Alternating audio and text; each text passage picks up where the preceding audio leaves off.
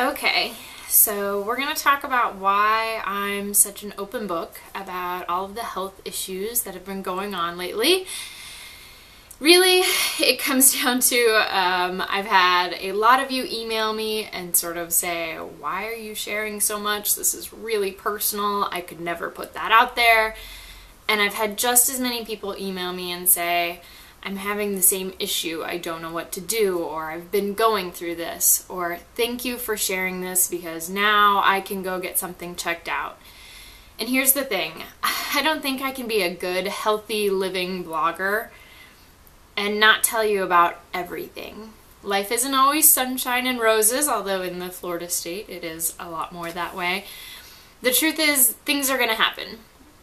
And for me, healthy living is more than just about how far I can run. That makes me extremely happy, but that's only a piece of the puzzle. I need to feel good emotionally, spiritually, mentally. And going through these challenges means that I don't always feel fantastic. So I have to find ways to make myself feel better, whether it's petting this little kitty down here, it's taking a run, it's putting the right foods in my body. So even though I'm not happy with where I am because of all this estrogen, if I hadn't been fueling right and I hadn't been exercising, I would have been in far worse shape. So that's part of why I'm sharing it. A lot of it is also because when I share with you, I'm able to be a little more upbeat about it. The fact of the matter is that I don't feel well, but I'm tired of walking around telling people that I don't feel well. I'm tired of not feeling well.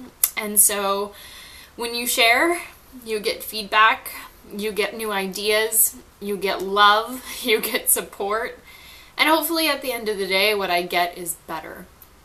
And I get a reminder that this is just one thing. It's just a small, small bump in the overall scheme of life.